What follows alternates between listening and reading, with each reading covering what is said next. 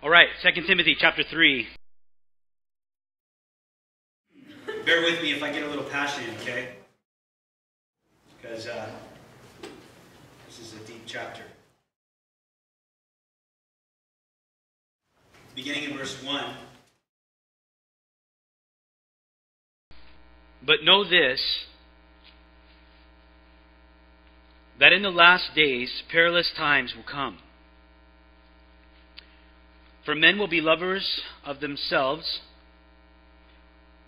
lovers of money, boasters, proud, blasphemers, disobedient to parents, unthankful, unholy, unloving, unforgiving, slanderers, without self-control, brutal, despisers of good, traitors, headstrong, haughty, lovers of pleasure rather than lovers of God, having a form of godliness, but denying its power. And from such people, turn away. For of this sort are those who creep into households and make captives of gullible women, loaded down with sins, led away by various lusts, always learning and never able to come to the knowledge of the truth. Now as Jannes and Jambres resisted Moses, so do these also resist the truth. Men of corrupt minds disapprove concerning the faith, but they will progress no further, for their folly will be manifest to all, as theirs also was. But you have carefully followed my doctrine, manner of life, my purpose, faith, long-suffering, love and perseverance, persecutions, afflictions, which happened to me at Antioch, at Iconium, at Lystra. What persecutions I endured, and out of them all the Lord delivered me. And yes, all who desire to live godly in Christ Jesus will suffer persecution. That is a promise. But evil men and impostors will grow worse and worse, deceiving and being deceived. You must continue in the things which you have learned and been assured of, knowing from whom you've learned them, and that from childhood you have known the Holy Scriptures, which are able to make you wise for salvation through faith which is in Christ Jesus. All Scripture is given by inspiration of God and is profitable for doctrine, for reproof, for correction, for instruction in righteousness. The man of God may be complete, thoroughly equipped. Notice that last phrase. Thoroughly equipped for every good work. Lord, we ask as we embark upon the study of the Word, once again, that your Holy Spirit would come and speak to us. On a corporate level, on an individual level, speak to us, we ask. We need to hear from you. Bless your word and the proclamation of the gospel today. In Jesus' name, amen. Well, Paul is writing to Timothy about embracing endurance for the gospel. We have noted that Paul is in prison. He has gone through his preliminary trial. He is days away from being martyred for Jesus Christ. However, prior to his departure, Paul wanted to make sure that Timothy would embrace endurance. This is the theme of 2 Timothy. Timothy, of course, was now between the horns of a dilemma. On one hand, he had opposition from the Romans from without. Great waves of persecution were now launched upon the church. And as we noted last week, Paul also said there would be deception that would seek to rise and infiltrate the church from within. In fact, we left off with Timothy being admonished there in chapter 2, verse 26, to correct those who are in opposition with humility and truth. And on the heels of this exhortation, Paul now continues in chapter 3 with the same passion, the same instruction, that times, Timothy, would not get it any easier. There are things on the horizon that the Apostle Paul saw that would seek to discourage Timothy and would seek to challenge the church in standing for the truth. And so Paul writes in context now, as we come into chapter 3, remember, when the manuscripts were written, there were no chapter breaks. So Paul just left this exhortation to Timothy to correct those who are in opposition with humility and truth. And as he comes into chapter 3, he says there in verse 1, know this. Understand this. In fact, it's a word that implies personal responsibility to know the truth. He says there, know this, Timothy, that in the last days perilous times would come. Now, as you read through the New Testament, you'll discover this phrase is actually used many times, this idea of last days. And there are those that would ask, what does that mean exactly? This phrase, last days, speaks of future events that will culminate with the second coming of Jesus Christ. And Paul the Apostle is saying, as we get closer to the return of Jesus, there will be perilous times that mark our generation. Another side note to make note of is this idea of perilous literally means difficult, terrible, violent, or exceedingly fierce. And Paul tells us here that the climate of the culture in the last days will be difficult. Now, as we survey our world today, there are many that are asking this question: can you please describe to me what will the climate of those days be like? Let me give to you several things to consider. First of all, the Bible tells us the political climate will be difficult. Jesus said in Mark chapter 13, verse 7, when you hear of wars and rumors of wars, do not be troubled, for such things must happen, but the end is not yet. For nation will rise against nation, and kingdom against kingdom. And of course, we look at the day in which we live, we see wars, we see rumors of wars. I make it a practice to have the newspaper in one hand, my Bible in the other. If you're a younger generation, it's the iPad in one hand, the Bible in the other, and you're constantly filtering the news through the lens of the Word of God. And of course, what I see, and I'm sure many of you see, is perilous times are upon us. Just reading headlines with wars and rumors of wars, to see Russia, of course, wanting to take land from the Ukraine. Did you know that the Bible actually says in Ezekiel chapter 38 and 39 that Russia will be a major player as a country in the last days? And as you turn on the TV and you see Putin giving his discourse, as you see Russia constantly being brought up, understand that Russia would be mentioned clearly as a superpower in the last days. And we see that to this day. North Korea, for example, threatening the U.S. with nuclear attacks. And now we find this terrorist group known as ISIS, and they're beheading believers in Egypt, believers and non-believers alike. The atrocities are associated with perilous times.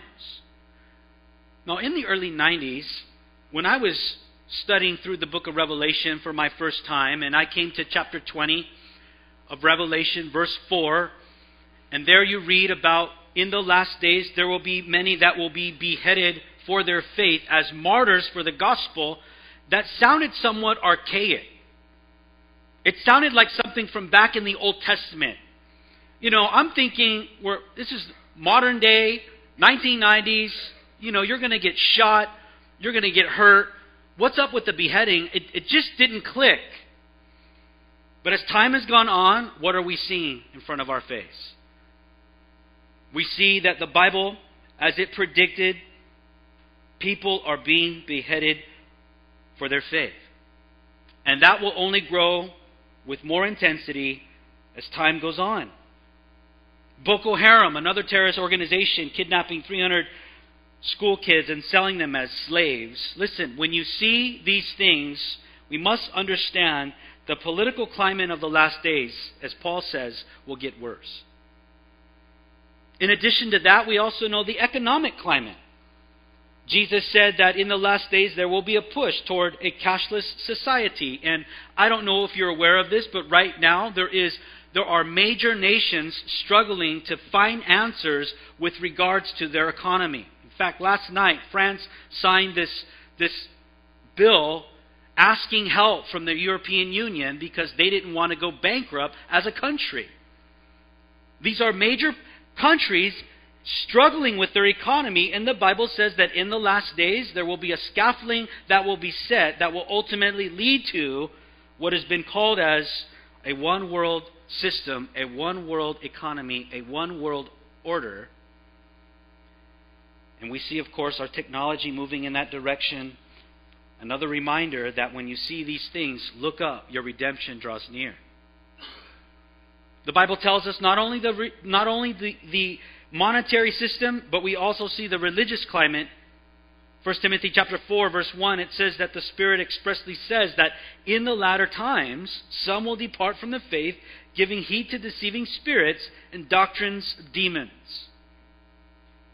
And unfortunately, there is a great apostasy on the horizon and looming towards the church. In fact, I read an article this week in the Christian Post that said former megachurch pastor Rob Bell told TV host Oprah Winfrey that he believes Christian churches will become even more irrelevant if they fail to embrace gay relationships, and that he sees the Christian umbrella becoming more favorable of homosexuality in the very near future.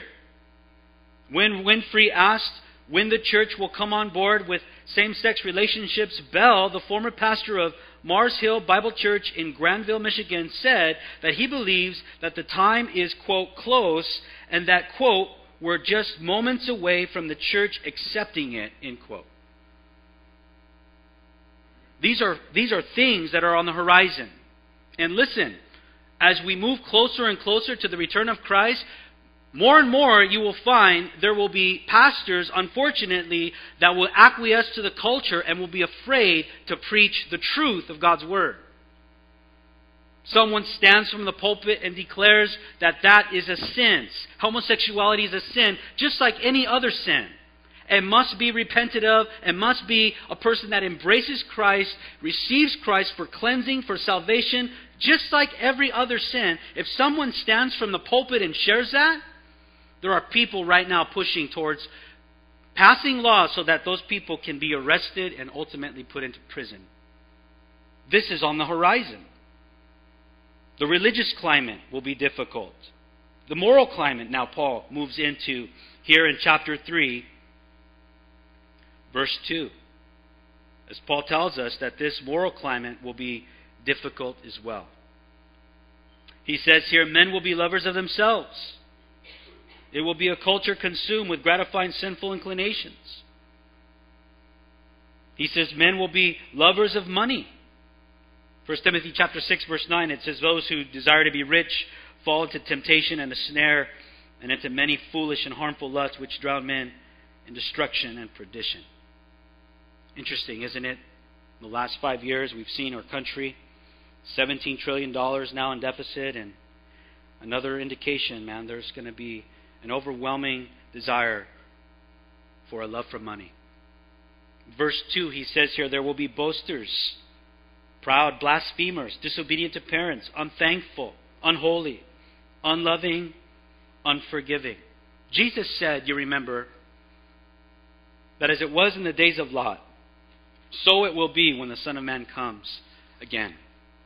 You look back in the Old Testament and you realize that the days of Lot were characterized with what we see to this very day.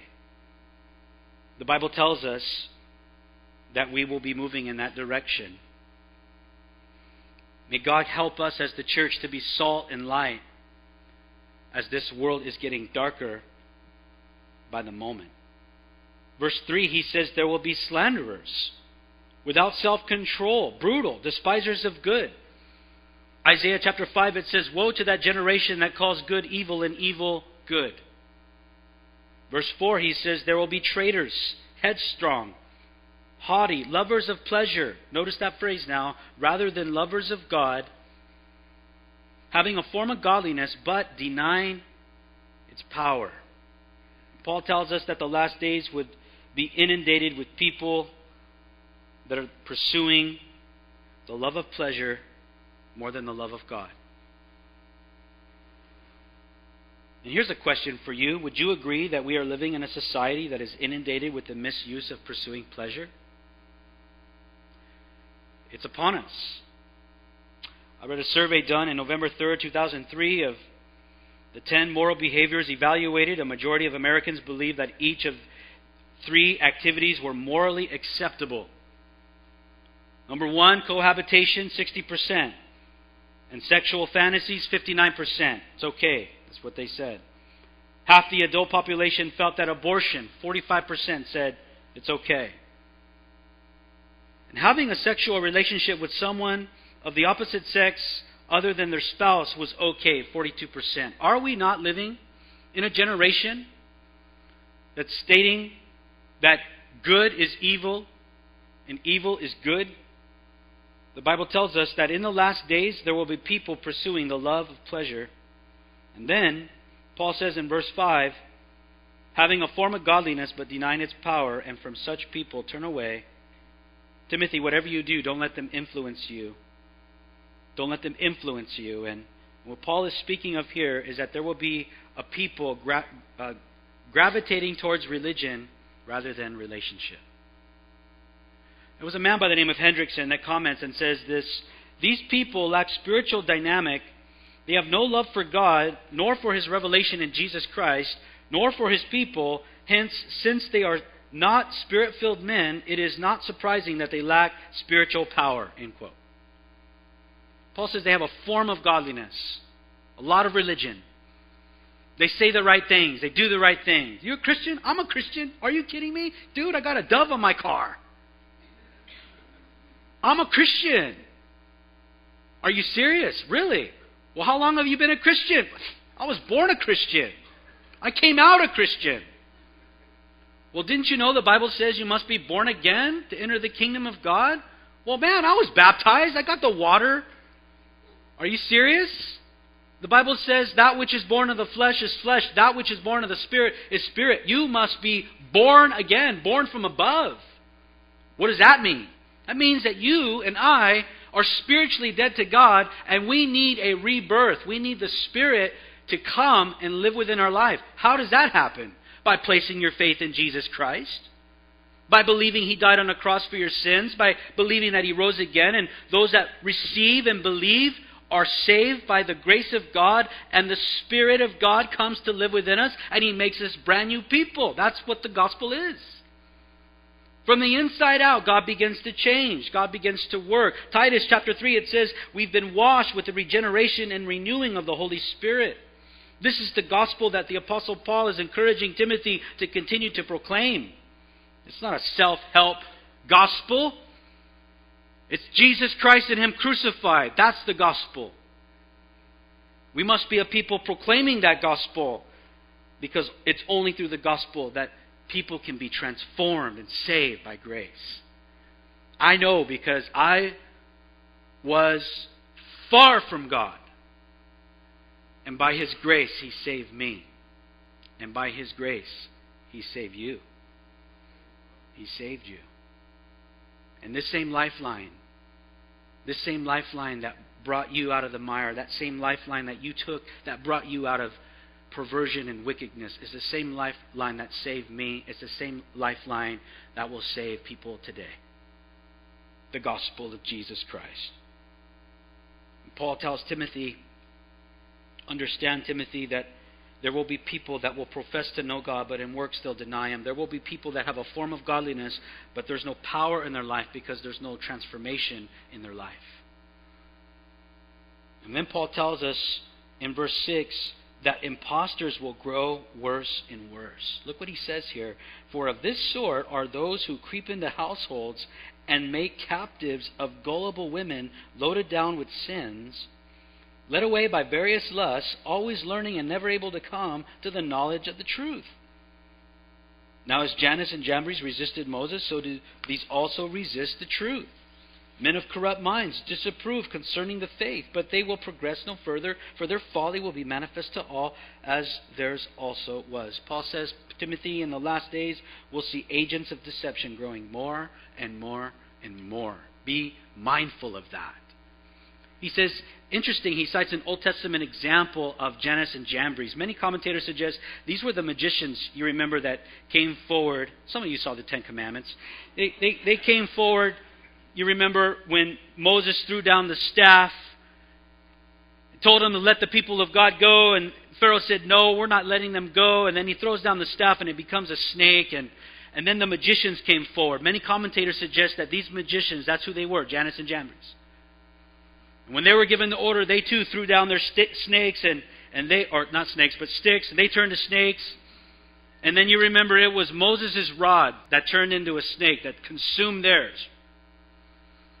And then Charlton grabbed the staff again and said, now what? What you going to do now? Let my people go. I love that movie.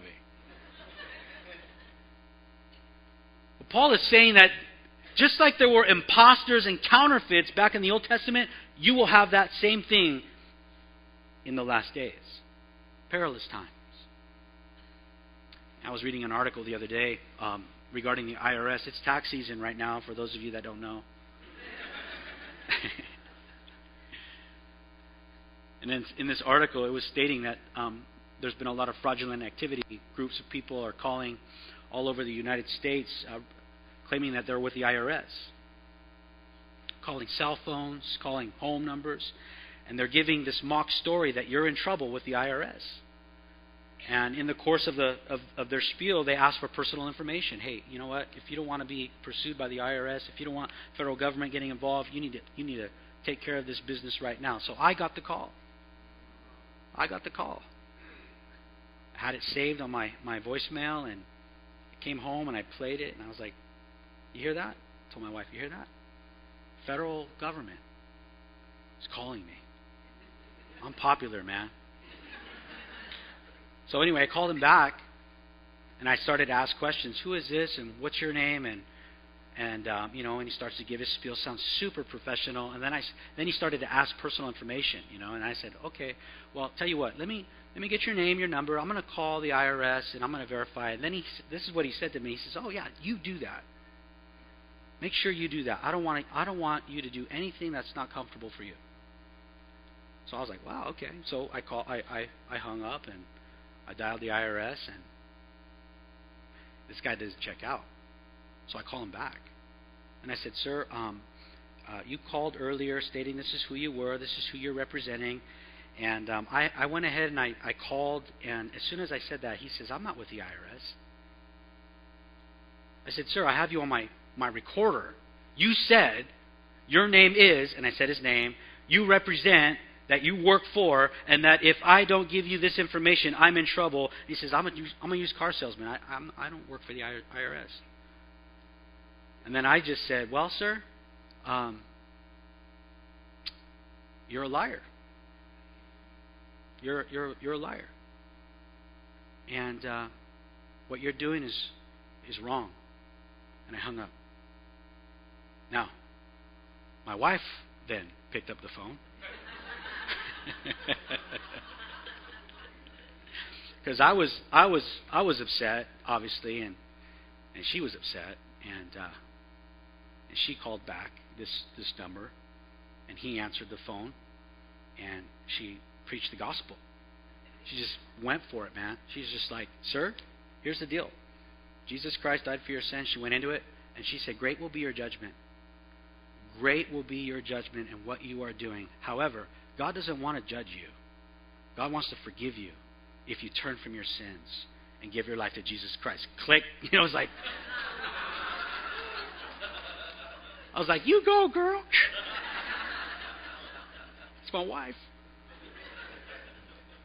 Imposters growing worse and worse. In fact, Paul says in 1 Thessalonians chapter 5, to test all things, hold fast to what is true. And then Timothy, of course, no question, after hearing on the heels of living in perilous times, and these times, of course, growing with great intensity now as we get closer to the return of Christ, Timothy's asking a question in his mind, how am I supposed to weather through all of this? And Paul gives us the answer here in verse 10.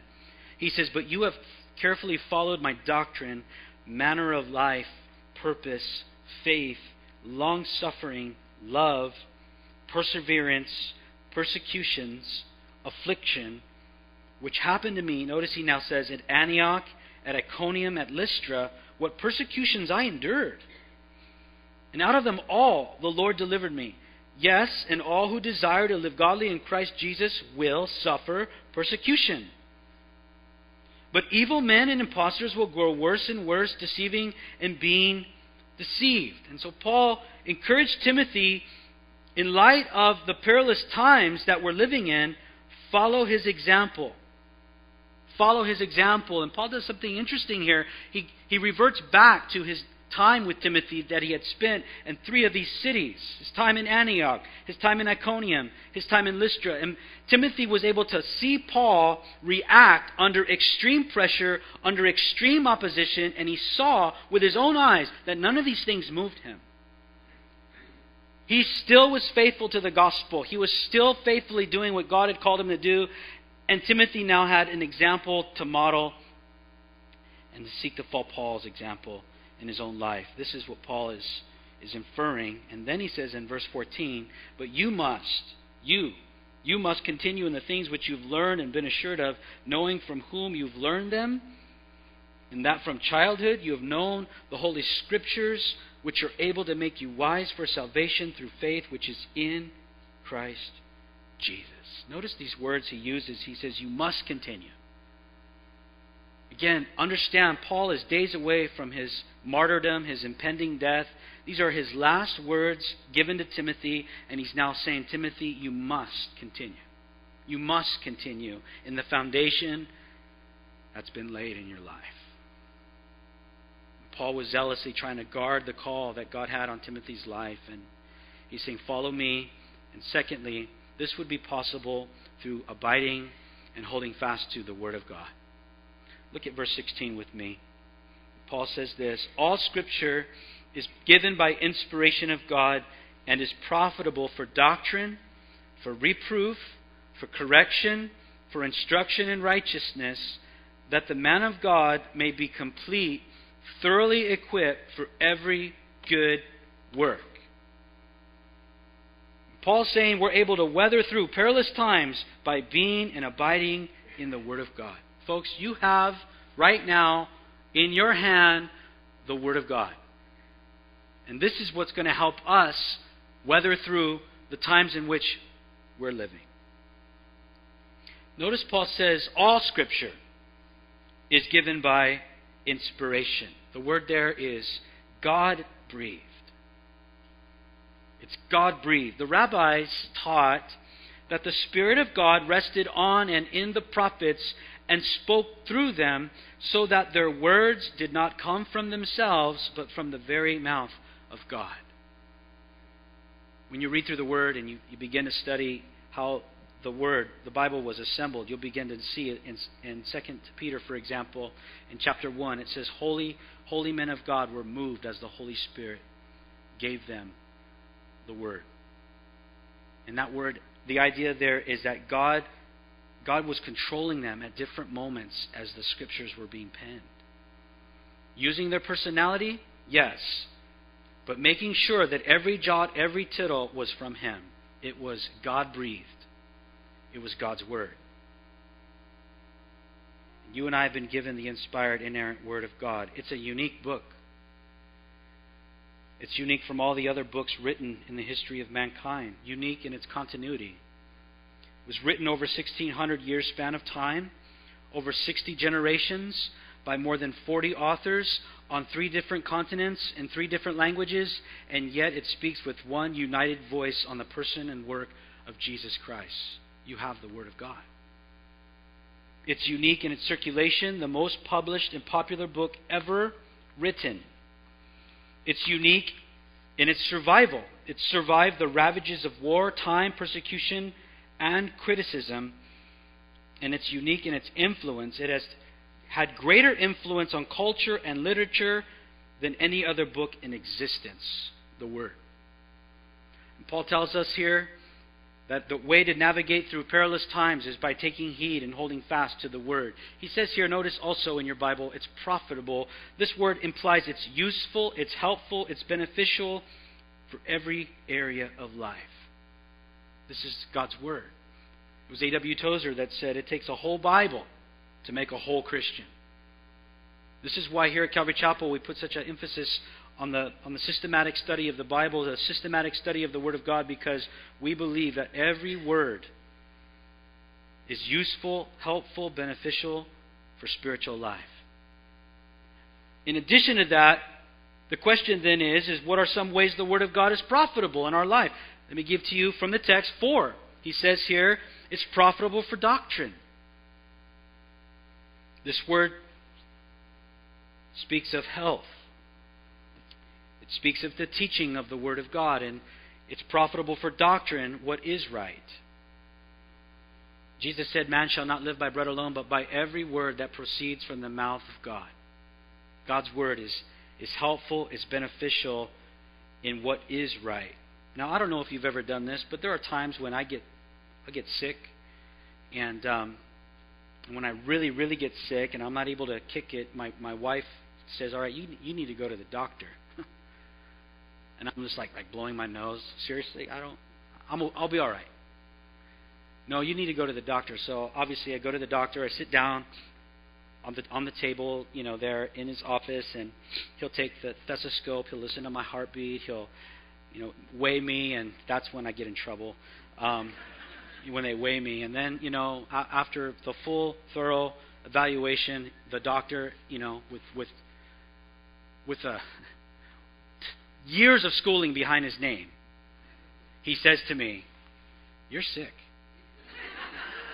I'm like, "Yeah, I know." And then, of course, he gives you the prescription. Here's what you need to do to get well. And sometimes, they'll say, okay, you need to go on a diet. You need to trim up a little bit, because if you don't, cholesterol is going to get out of control and you're going to get in trouble. And I say, Doc, I'm on a diet, actually. I'm on the seafood diet. I see food, I eat it. It's like no, you need to cut back. And of course, as I follow his instruction, inevitably I get better and I'm put back on track. Well, we have a great physician, Jesus Christ, who oftentimes takes the church to the examining table of life, and he'll open the Word of God, and the Word of God is used to examine our lives and give us instruction on what is right. Anytime you feel spiritually deficient, you feel perhaps beaten up by the world, what the great physician will often do is give a prescription. You need more Bible in your life. You need more Bible in your life. Just turn off the TV and pick up your Bible and spend some more time with God's Word, because it's God's Word that's going to help you and me understand what is right. Number 2, he says it's profitable for reproof. This is what is not right. The word reproof carries the idea of exposing error within our life. Now, let me ask you a sobering question. Have you ever been reproved by the Word of God? I have. Many times. Times when I'm just reading through the Word and my attitude isn't right, or maybe my perspective on something isn't right, and as I'm just reading through the Scriptures, how God's Word is able to just reprove me and say, you know what, that's wrong thinking, that's the wrong mindset, or that's a wrong attitude, and I repent of it, I ask God to cleanse me, and I move on. But God's Word has that ability of reproving me. I don't know if you've ever been in a situation where you got like the Holy Spirit spanking. You ever get one of those? I remember years ago when I was living in Oregon. I just got married. We didn't have a lot. I was 21, and we moved from California up to Oregon. I got my first car. It was a 3-cylinder. It was awesome. A little adjusty. I was so excited, but we didn't have much. And on one occasion, because we didn't have much, dinner was somewhat scarce. We were like on the Daniel diet. It was like vegetables, and that was it. And I remember complaining that night to my new wife. Where's the meat? I'm a man. I need meat. And so, obviously, God bless my wife, man. She put up with me. So we go to church, go to Calvary Chapel, Salem. And I sit down like where you're at, and the pastor, his name's Rob Salvato, he opens up the Bible, and just like what we're doing, we're going verse by verse, chapter by chapter, book by book. We were in 1 Corinthians. He happened to be in chapter 10 that night. And chapter 10 gives a discourse of Israel's history, and Paul's admonishing by using Israel's Old Testament history of not to do what they did. And he came to the point where he started to elaborate how the people complained there was no meat. I kid you not. It was like I was the only one in the room. I was like, are you like listening in, like what's going on in my house? Because he was talking about, and he just went on, and I was so convicted that when I left church that night, my wife, she didn't say anything. She just, looked over, and I was just like, I repent. I repent. I'm sorry. I was wrong. Man, isn't the Holy Spirit so good at doing that? Ladies, those of you that are married, remember that. The Holy Spirit makes a greater Holy Spirit than you. Okay? The Word of God is able to reprove us, speak right into our life, and correct that kind of thinking. It exposes error, and then notice number 3, it's profitable for correction. It shows us how to get right. It instructs us on what is right. It shows us what's not right. Thirdly, it's profitable for correction. It shows us how to get right. This word, correction, beautiful word, it was used in ancient times to set a bone back in its place, to correct it. So something's dislocated. The word was used in ancient times of setting a bone back in its place so that it could be used again. It also was used with this idea of something that was wrecked and it was restored back to its original condition. When I was a kid, I had a friend that had a dad that was into restoring old cars. And back as a kid, my dream was much different than it is now. I mean, I like the Impalas, the lowrider thing, and Jesus is good. Let me just say that, All that's been changed. But needless to say, he would restore these old cars. And on one particular occasion, when I went over to visit him, his dad had a Model T in the garage. You know what a Model T is? It's one of the oldest cars. And thing was banged up, mangled, totally just out of shape, big time. And he had it on blocks. And on the weekends, he would have his son, pound out the fenders, sandblast the fenders, and help put this thing back to its original condition. And I remember coming over and watching what he was doing and asking, what are you doing? He's got a sandblaster. He's like, shh, what does it look like I'm doing? It's like, I'm sanding the car. Do you want to help? I was like, yeah. So I was like, I was learning how to do certain things like that. But I remember when this was finished, to see a Model T back in mint condition, interior restored, framework just restored, the engine was restored, everything on this car was restored, and to see that thing come out just was absolutely amazing. But that's the idea that Paul is using here when it says the Word of God is profitable for correction, in that it brings us back, it restores us back to our rightful condition. How many of you know that at times in life we can find ourselves a wreck? You can find your marriage maybe a wreck, or maybe there's a relationship that's gone through some things and it's been wrecked. And you're wondering, how am I going to recover from this? It's the Word of God that's able to come in to that situation in our own personal life, and it shows us how to get right. It restores us, puts things back in its proper place. And this is what Paul was encouraging Timothy on. And then fourthly, it's profitable for instruction. It tells us how to stay right. How to stay right. God's Word has that ability of shooting straight with us and keeping us on the straight and narrow. Paul would say in Ephesians chapter 4, verse 14, "Know that we're no longer children tossed to and fro by every wind of doctrine." Now, what's the result? Verse 17, as we close here. He says, "That the man of God may be mature, thoroughly equipped for every good work." And I end on that last phrase, thoroughly equipped. Why? Because this was the thing that was concerning Timothy. Paul, the perilous times are here. And Rome is coming in from without. Deception's rising up from within. How do I do this? Paul says, follow my example. I'm about to go be with Jesus, but you follow my example. And you hold fast to the Word of God, because the Word of God is going to thoroughly equip your life. You have everything that you need as you hold to God's Word to take you through the storms of life. Another translation is completely outfitted, fully equipped, so God can use us to our fullest, not foolish. Edit that. But fullest potential. Perilous times.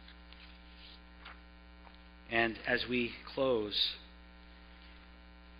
ladies and gentlemen, we're in perilous times. And my greatest responsibility to the church, to this flock,